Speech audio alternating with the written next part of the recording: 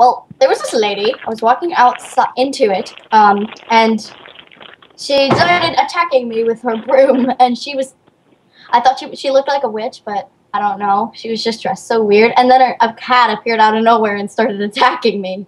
And I mean, it's Christmas. Why would someone do that? I was just trying to get some office supplies. Right. Is there something I can help you with that? Well, I don't know. Okay. You said a cat attacked you, and a lady was. I'm just trying to get the story correct here, and a lady wasn't being very nice. Yes. Okay. Was it like a store associate? No. Okay. It was. Oh, okay. It was like on your way into Office Max. Yes. Okay. So when you got into the store, was the service okay? Yes. Was fine. Okay.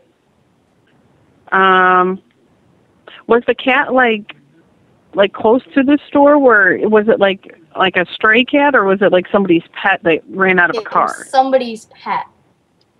Okay. Did you notify the store manager that there was somebody out there lurking like that? Yeah.